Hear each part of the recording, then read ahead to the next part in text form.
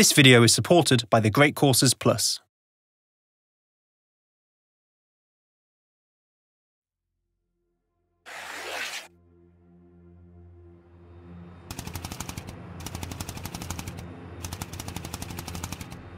Raffaele Minichiello boarded Transworld Airlines Flight 85 with a $15 ticket and a semi-automatic rifle.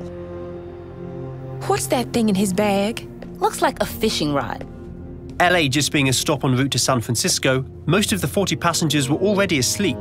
5 of them made up the pop band Harper's Bazaar, best known at the time for their cover of Simon & Garfunkel's Feelin' Groovy. Yet they would become most famous for the events in 15 minutes' time. Once in the air, Raffaele downed 2 shots of whiskey and made his way to the bathroom to assemble the rifle. The airport weighed his bag, but didn't search it. If so, they'd have found not only the rifle, but a knife and 250 rounds of ammunition. He pointed the gun at flight attendant Charlene Del Monaco. Sir, you're not supposed to have that. Lead me to the cockpit. They walked the entire length of the plane, horrified passengers looking round. Is this really happening? A man stood up to help, but Raffaele shouted, "Halt!" and he sat back down. This man is a soldier. When they reached the cockpit, she knocked, and the door opened. There's a man behind me with a gun. Raffaele stepped inside. Turn towards New York.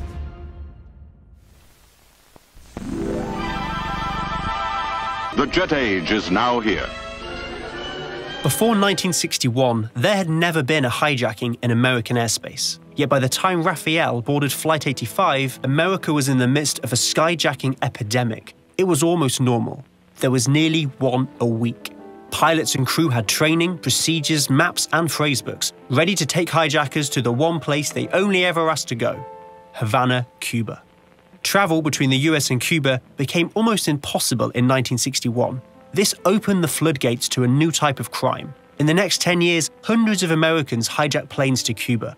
Some sought a better life, some were escaping prison time, and some just wanted to please Fidel Castro by giving him an American plane. All were disillusioned, and all were disappointed. Castro assumed most of them were spies or assassins. They were sent to work on tropical sugar farms, where beatings and machete blows were regular punishment.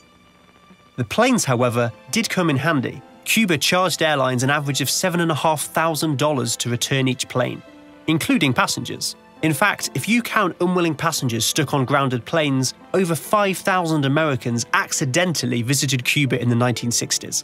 American skyjackings became so common that there were serious plans to build a fake Havana airport in South Florida. With the exception of one drunk hijacker who tried to fly to Arkansas to rekindle the relationship with his ex-wife but managed to blind the captain before takeoff, Raffaele Minichiello was the first person to demand a hijacked plane be taken somewhere other than Cuba, and his sights were set a lot further than New York. Ladies and gentlemen, we have a very nervous young man up here, and we're going to take him wherever he wants to go. Where are we going? Cuba? Hong Kong? Cairo? This is bound to make the news. We gotta call our agent. But up in the cockpit, Captain Donald Cook had some bad news. Look, Raffaele. Can I call you Raffaele? We haven't got enough fuel to make it to New York. We're gonna have to stop. After some negotiation, he agreed to let Captain Cook land for refueling in Denver, Colorado. Whatever you're planning on doing, you only need Wenzel and me to fly the plane. There's a lot of scared people back there, and it ain't fair on them. Radio ahead. Tell them to turn off all the lights at the airport. I want no trouble. If everything goes well, I let the passengers and the crew leave. One of you stays though. I'll do it. I'll stay. 21-year-old Tracy Coleman had been with the airline 5 months. I'm not just going along for the ride. If one of us don't stay, he won't let the passengers off. Besides, my boyfriend is in New York. He'll be there. Trace, you're not going to New York. He can't stay there. He'll be arrested if he gets out. He's going somewhere else. I don't know where, but he's going somewhere else. The plane landed in thick fog and refueling went smoothly. Raffaele let Charlene and the 39 passengers leave. The FBI were waiting to take statements from everyone, but Harper's Bazaar got to their agent first. Our plane's been hijacked! No, not Cuba. Denver. Calls were made and the airport filled with press. Every news outlet in America was now following the hijack. and all wanted Harper's Bazaar's inside story. It was the best publicity we ever had, by a mile! Before the FBI could make a move on the plane, they took off again. Raffaele settled down in first class, pouring himself another whiskey as America woke up to the news of a hijacked plane heading towards New York. In 1969, a hijacked plane was still considered a form of transport, not yet a weapon. Airlines had a policy of total compliance. Hijackings weren't seen as a threat to national security. They were inconvenient, but only really financially. Taking the occasional detour via Cuba was much more cost-effective than having security at every airport. It wasn't until 1972, when 3 hijackers demanding $10 million threatened to fly a plane into a nuclear reactor, that calls for tighter security were taken seriously. Richard Nixon declared an emergency rule. Every airport would have to screen passengers with metal detectors, search bags, and have a police officer at every boarding gate. The airlines resisted, saying that it would be too expensive and passengers would stop flying. Who in their right mind would let airport staff search them? Would passengers really be willing to queue just to board a plane? But in January 1973, the new plans came into force anyway, and hijackings in American airspace plummeted. The previous 4 years had seen 108 hijackings, and the following 4 years, 11.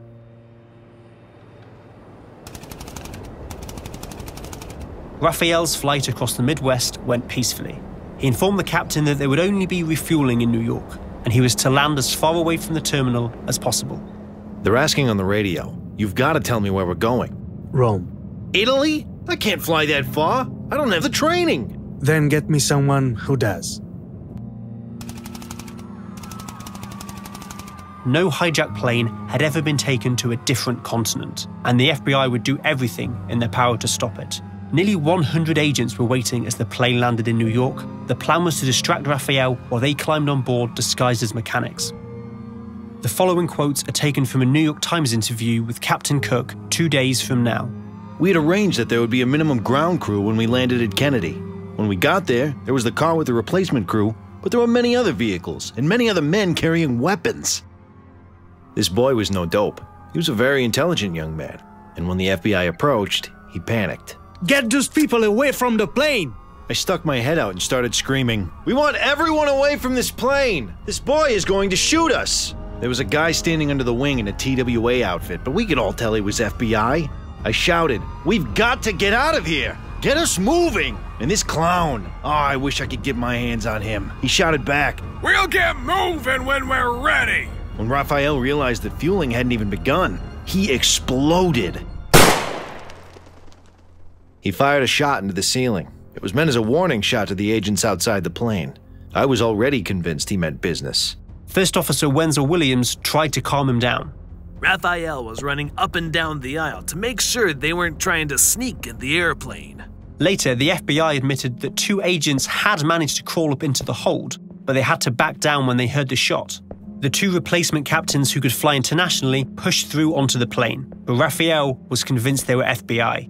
If they had been FBI agents and hadn't been able to start those engines, they would have signed their own death warrants. The ground crew were ordered back, and the plane took off immediately, with nowhere near enough fuel to reach Rome. We sat with that boy for 6 hours, and had seen him go from practically a raving maniac to a fairly complacent and intelligent young man.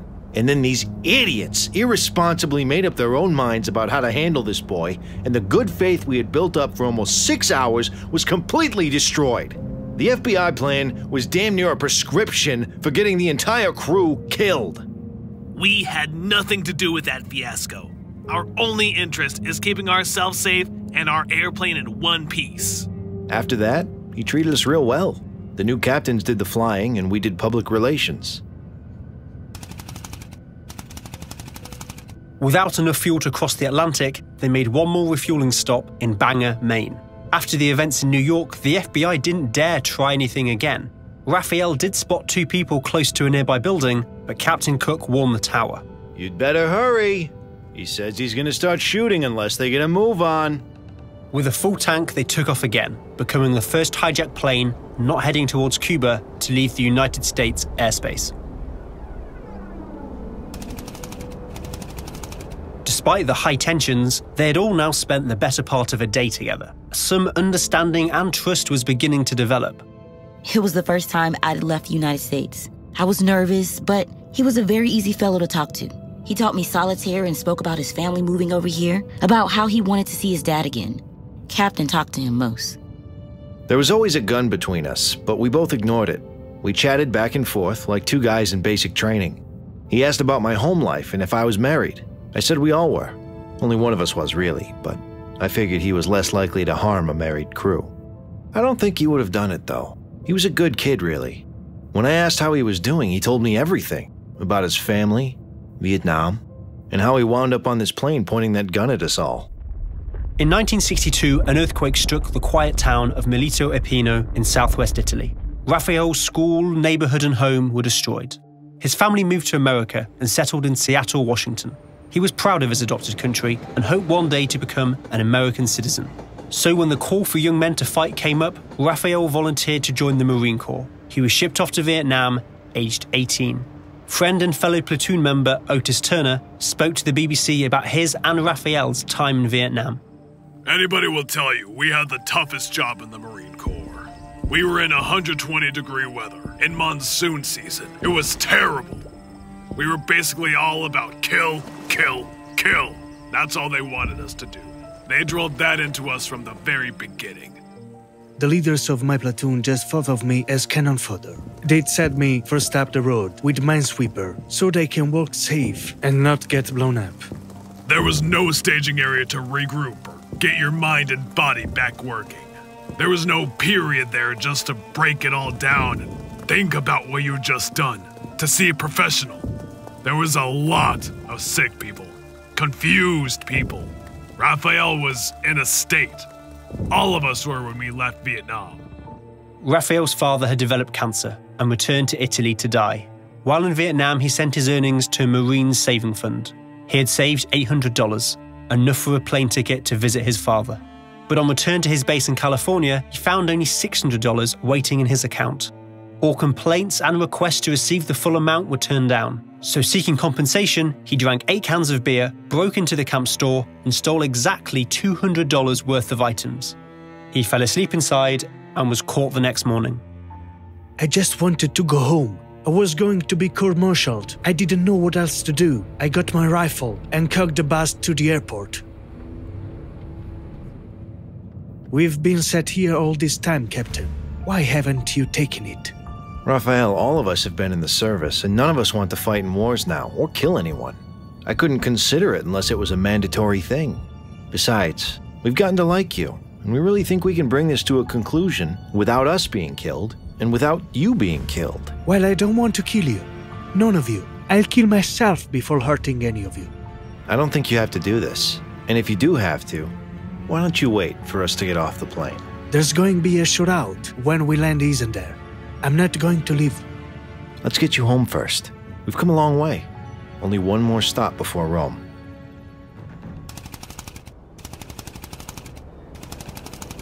As the plane began its approach to Ireland, it crossed another time zone. The new day was November 1st, Raffaele's 20th birthday. Refueling took just half an hour, and they crossed Europe in the early hours. As the continent began to wake up, the plane finally entered Italian airspace. So what's the plan? We land as far from away as possible. Say that I want a car and the driver must be alone and unarmed. What do you want? I can demand money for you? Put you up in a nice hotel? That's all right, bud. TWA fly to Rome all the time. We'll be at the Hilton. When they finally touched down in Rome, they had travelled 6,900 miles, breaking all distance records at the time to become the world's longest hijack. An Alfa Romeo drove up to the plane and a lone customs official got out. So long, Don. I'm sorry. I've given you guys an awful lot of trouble. That's all right. We don't take it personally. Wait, can I take your addresses? If I get out of this alive, I'll write. Raffaele exited the plane, swapping his old hostages for a new one. They climbed into the car and sped off into the Italian countryside. 6 miles outside of Rome, the car came to a dead end, and Raffaele fled on foot. For 5 hours, he wandered the hills around Rome with hundreds of police officers, dogs, and helicopters searching for him. He stashed the rifle in a barn, stole a change of clothes, and joined a local congregation for morning mass. He stood out because he was wearing checkered Bermuda shorts and I'd seen his picture on the morning news. It took multiple phone calls from 2 different priests before the police took them seriously. When finally caught, he shouted the phrase that would make him famous across Italy. Paesa, perché mi arresti? Countryman, why are you arresting me? The crew were thankful to hear that Raffaele had been captured alive. We spent a lot of time with him and spoke like old friends. I just wish we met in other circumstances. Sir, should he be punished? He's a boy who went to Vietnam at the age of 17. A boy that age isn't going to be stable enough for that sort of thing. This boy couldn't do it. He just blew his top. The boy ought to be helped. I don't think he was totally rational. What happened in New York? The Rome police put the FBI to shame. The FBI just wanted to engage in a shootout with a supposed criminal and bring him to justice. They would have wound up unnecessarily killing this boy, us, and probably destroyed a $7 million plane. The fact that all this was finally prevented proved out our point of view. It cost less in gunpowder and more in gasoline. Raffaele became a folk hero and a symbol of the anti-Vietnam War sentiment in Italy. They refused to extradite him to the US, where he could have faced the death penalty. As plane hijacking wasn't yet a crime in Italian law, he was only prosecuted for crimes in Italian airspace, kidnapping, and possession of a weapon without a license. His lawyers framed his crime as a result of trauma from the war, emphasizing his bravery and earning him enormous sympathy from the Italian public. Raffaele Minichiello is here before you to demonstrate the strength of love for one's native land. His land, our land. Even from the moon, Minichiello would have come back to us to breathe the air of Italy, to embrace his aged parents. His mother still lived in Seattle. He was found guilty, but served just 18 months in prison. Acting opportunities and a modelling career quickly fell through after his release. He settled down in Rome, worked as a bartender, and married the owner's daughter. He would be thrust back into the limelight one more time. In 1980, a 6.9 magnitude earthquake struck Italy, 20 miles from the one that destroyed Raffaele's home 18 years before. He collected money from customers and friends, bought clothing and toiletries, and made the 300-mile trip multiple times to hand them out among the victims. I mistrust institutions, so I give help personally. I know all about earthquakes in Irpinia. That is where I was born, and that is where all my troubles began. When asked about the hijack, he said, I'm very different now to who I was. I'm sorry for what I did to those people. The US eventually dropped any outstanding criminal charges, and his old platoon members are still campaigning to have his dishonorable discharge from the Marines reversed. Until then, he is ineligible for PTSD treatment. With the help of his platoon, he wrote to all the passengers and crew they could track down, asking for their forgiveness. If they wanted to, he'd also be willing to meet, to give a proper apology and some kind of explanation. Charlene de Monaco and Wenzel Williams were the only ones to take up his offer. In a way, I got a little closure, saw a different viewpoint. I probably felt sorry for him. I thought he was very polite, but he was always polite. He left them a note. Thank you for your time so much. I appreciate your forgiveness for my actions that put you in harm's way. God bless you. Raffaele Minichiello.